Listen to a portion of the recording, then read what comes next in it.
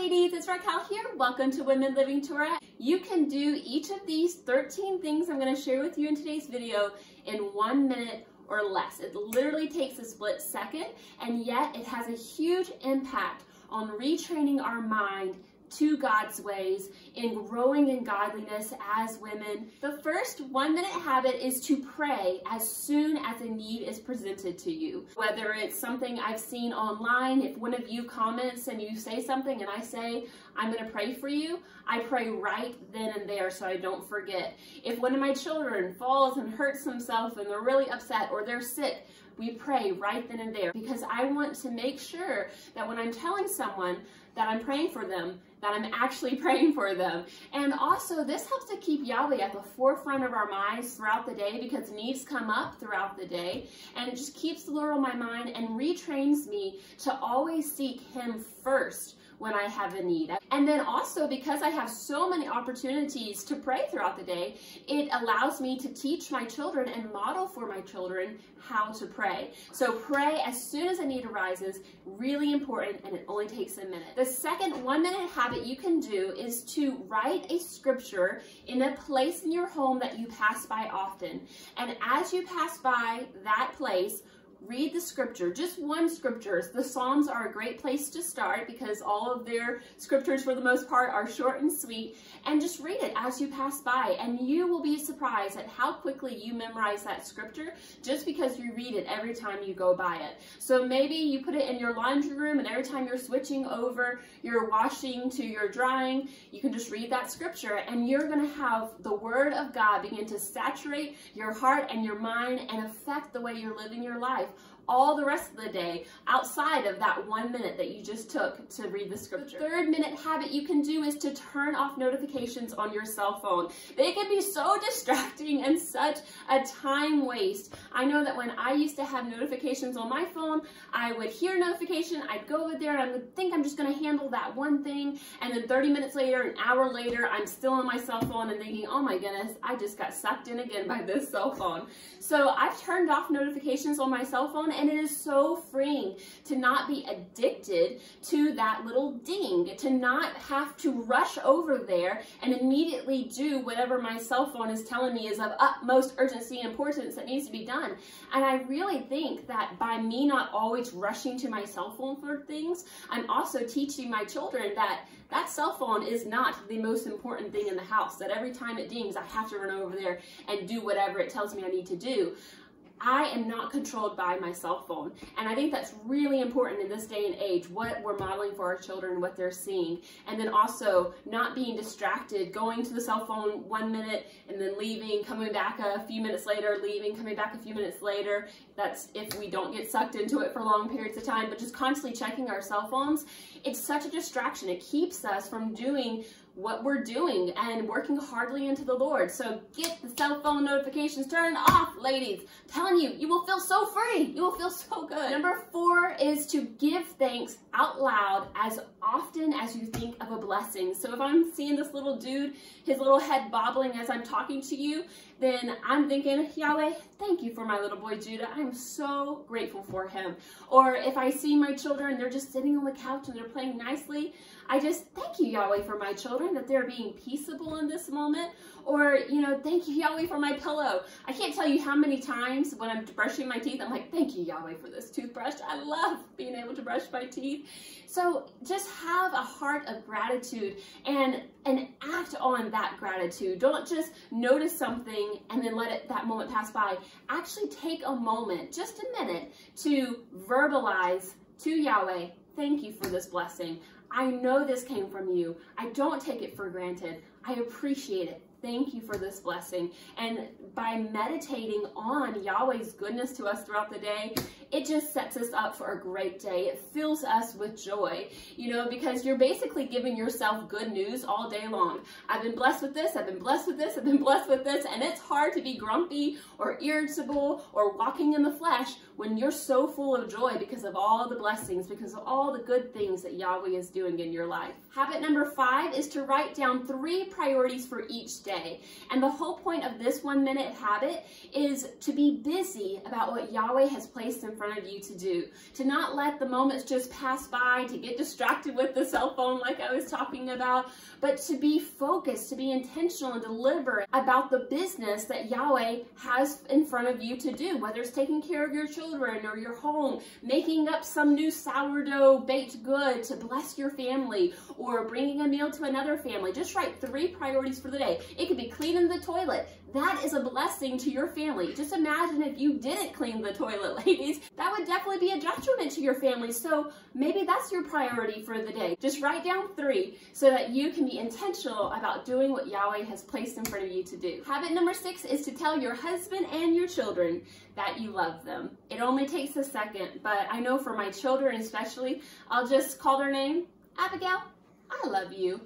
And she just smiles and kind of squishes up, and you can tell that that means something to her because it's randomly throughout the day. It's not like, you know, I have to tell her I love her before she goes to bed, but just as I look at her and I think it, I say it. Abigail, I love you so much. I'm thankful you're my daughter. And I think it's important that we verbalize that to our families, that we let them know that we do love them. We are loyal to their well-being. We're looking out for them. We're going to be there for them. And it only takes a second, so it doesn't need to be left unsaid. Habit number 7 is to put on your tzitzit. I've got mine right here. I don't know if you can see it in the video. It only takes a second unless they're already tied into your clothing, and in which case you can just put your clothing on, and that also only takes a second. But putting on our tzitzit is renewing that covenant with Yahweh that you are my God, I am your people. I'm going to walk in your ways. I'm going to be holy as you are holy. So teach me your ways. Teach me your commandments. You're my God. And that's what we're doing when we're putting on our tzitzit. We're renewing that covenant with him. I have 2 videos, one showing you how I tie tzitzit and another video with a Q&A talking all about tzitzit that I'll put a link in the description box too. If you're curious what tzitzit are, Numbers chapter 15 verses 37 through 40, is that correct? But put on your tzitzit each day. Renew that covenant with Yahweh. Habit number 8 for godly women is to immediately cast down any unbiblical, ungodly thoughts, any thoughts that are not in obedience to Christ, and reframe that thought with scripture. I know that I've sometimes had a negative thought that was not aligned with the word of God, and I've had to stop myself right then. Don't stew on it, don't dwell on it, don't grovel in that negative thinking or evil thinking, whatever it is. Immediately cast it down, submit it to the Lord, say, Yahweh, I thought this, but your word says this, and I am choosing to believe your word and to trust in you over what I'm feeling or thinking in this moment. It's training our brains to think on the things of Christ. It's reframing our mind to have the mind of Christ as new creations in him. 1-minute habit number 9 is to apologize and repent as soon as an issue is made known to you. Whether you are repenting before the Lord or you're apologizing towards someone else, your children, your husband, as soon as you're made aware of an issue, apologize and repent. And it requires us to push our pride down and to be humbled. And that's actually the harder part, because actually apologizing only takes a minute, only takes a second. I know the other day my husband and I were having a discussion on the nature of men, the nature of women, how that relates in marriage. And I was saying something, he said, yeah, when you said X, Y, and Z, that felt like a gut punch to me. And I was just like, oh my goodness, you know, and there's that little bit of tension, that little bit of whatever it is that you feel whenever someone tells you that you've wronged them. You're kind of like, you know, my pride like almost immediately just kind of rose up where I just wanted to defend myself and defend the comment that I made. But thankfully, by the grace of God, I was able to instead respond with, you know, I'm sorry that I said that to you and that it came across that way. And he forgave me, and that was good. And so now that's not a rift that can grow in our relationship, cause divide and tension in our relationship. So praise God. It just takes a second of apologizing and repenting to save years of heartache and misery. So apologize and repent is our 9th 1-minute habit. 1-minute habit number 10 is to cease work on Shabbat.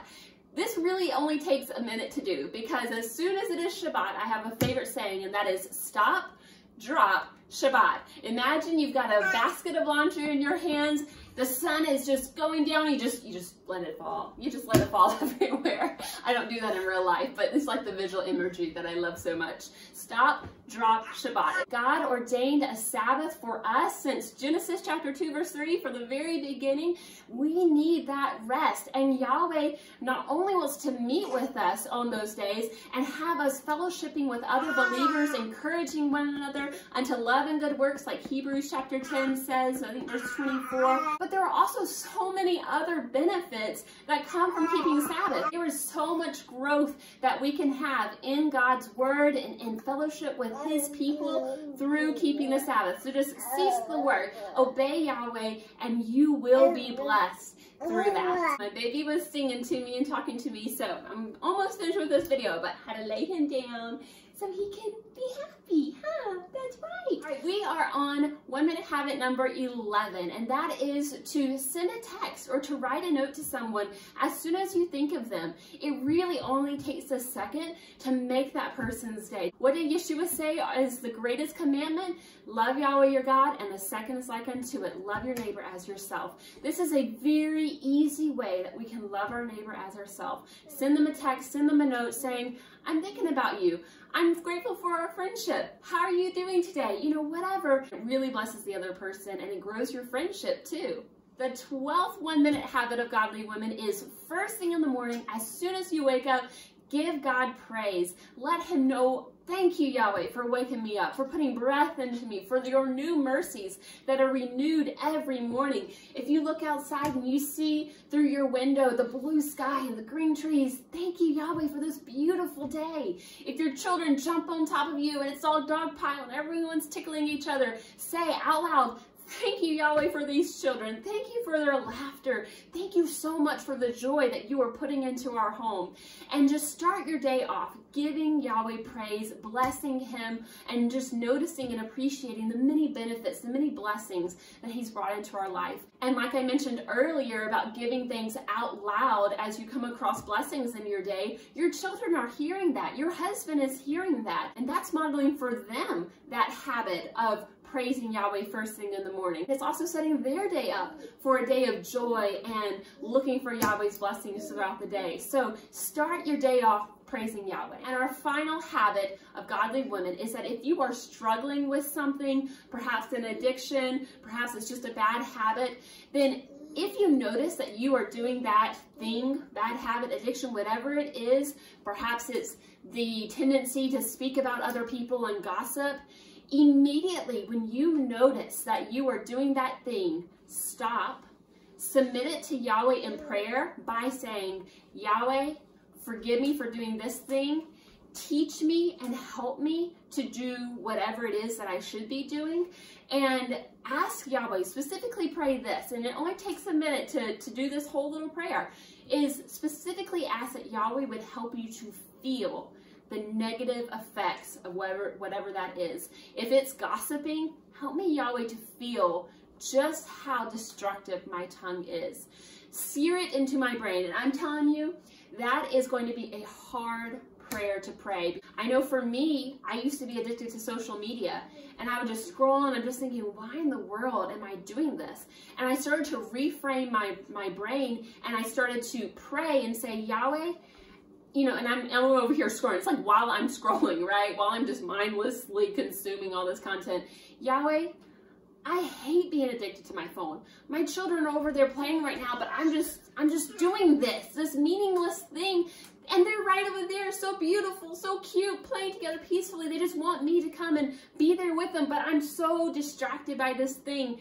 Yahweh, help me to feel just how negative this habit is in my life. And ladies, Yahweh answered that prayer, and I became so repulsed by the idea of Facebook. I couldn't be on it for anything for like, I don't know, 2 or 3 years after I prayed that prayer several times, and Yahweh answered with giving me that just repulsive feeling toward Facebook. I just hated Facebook because I knew what it represented. It represented me being distracted, not being industrious in my home, not being a present mother, not being a wife available to her husband. It's not that there was anything crazy bad that happened, but Yahweh just helped me to feel just how bad this thing was for me by just making me absolutely repulsed to it. And that's how I actually broke my addiction to social media. Praise Yahweh. Whatever bad habit or addiction you may be dealing with, it is not too big for Yahweh. He can break that bondage and you can be free from it. So just surrender it to Him